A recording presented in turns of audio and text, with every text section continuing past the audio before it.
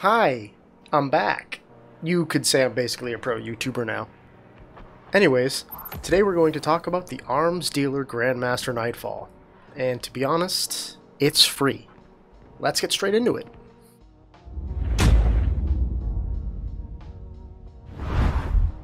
Much like the Devil's Lair, I think the Arms Dealer is completable on any subclass with any loadout in the game.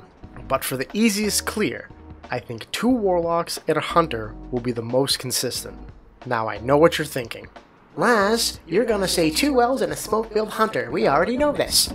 No wells are needed. My group went with Top Tree Void Warlock with Controverse Holds, a Chaos Reach Warlock with Geomags, and a Smoke Build Hunter.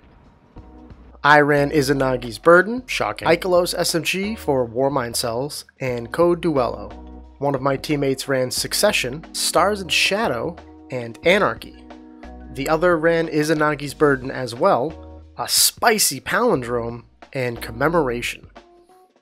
If you watched my video on the Devil's Lair Grandmaster, the mod setup here is the same. If you didn't, here's a quick rundown. Protective Light, reduced incoming damage when your shields break as long as you are charged with light. It's nuts, just use it. Taking Charge, so we can get charged with light. Charged Up, so we can have 3 stacks of charged with light instead of just 2. More stacks equal the longer protective light is active. Reactive Pulse, random pulse grenade that goes off at your feet anytime you take damage as long as you are charged with light. I went with Global Reach so I can make War Mind Cells with my Ikelos SMG. Our Hunter and Chaos Reach Warlock both ran Special Finisher so we could all be stocked up on sniper ammo. We all ran Anti-Barrier Sniper mods. One teammate ran Unstoppable Hand Cannon mod and the other teammate ran Unstoppable Pulse Rifle mod. Let's jump into the run. Move up the ramp to your left, using the cover to your advantage, hit the Unstoppable and take him out. Clear any remaining adds, take out the barrier, and dip. Take out this Thresher ASAP. You can then slow play the rest of this room. Use your range to take out the snipers. There isn't a lot of adds to worry about at first, just one Unstoppable towards the end. Pick up the Solar Charge and move forward. Drop the charge, kill the War Beast that spawns straight ahead of you, then sauce the barrier. As long as you still have the charge, another Thresher should spawn to your right. Take it out as fast as possible, then you can work on the barrier across the way. Clear the rest of the adds, get the Solar Charge, and dunk. We found that dunking the charge, then immediately invising past the adds into the next room was the safest way to deal with the Unstoppable that spawns. Kill the Unstoppable, move on. This next room is where you can do any special finishes if you feel like you need ammo. If not, just kill all the adds and move forward. Once you're outside, you can invis off to the left or just YOLO it and use your Sparrow. Jump up and completely bypass the rest of the adds in this area. Turn around, take out the barrier at the bottom of the ramp, and you can move on. The tank room is one of the more annoying rooms to deal with. Our Hunter used his super to control the adds directly in front of us. Take out the tank as soon as you can, then clear the remaining adds to your front. Sometimes the Unstoppable will push you, other times he'll just backpedal all the way up the ramp to the left.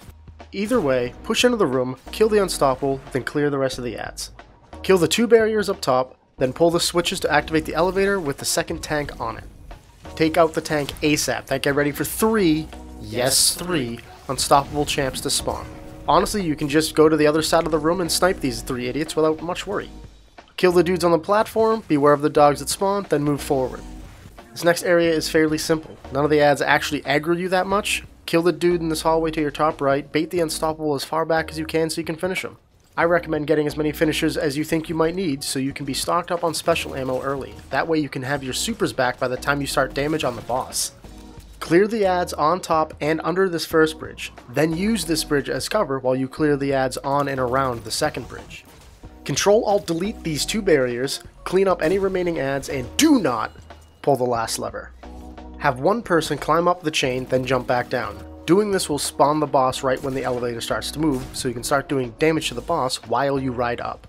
Pull the lever, kill the last few adds from the drop pod, and get ready for DPS. Use the boxes as cover, and unload on this idiot. Then when you get to the top, throw all the supers you have at the boss. There's a good chance you'll bake him here before he goes anywhere. And now you're done. But if you don't bake him, here's some quick tips on what happens next. Your Solar Pulse Rifle finally gets to see some work in here. In this room, solar shields actually exist. Just post up here, take down the Thresher as soon as you can, and clear the adds. You're relatively safe here, so you can take your time making sure all the enemies are dead. Once it's clear, your Controverse Warlock gets to go to work. Stand under the platform the boss is on. charge your grenade, and throw it under him. It'll clip through the floor, hit his feet, and chip away at his health. This will even proc the exotic perk on Controverse Hold, so you'll get your grenades back sooner. Remember, grenade damage does not stack, so only one person should be throwing grenades at a time. Just keep repeating this and eventually Brackus Zahn will die. And that's that. I happen to stream on Twitch and I usually do GM helps on the weekends. Link will be in the description below. You can also follow me on Twitter if you're into that sort of thing. That link is also in the description. Don't forget to leave a like if this video helped you in any way.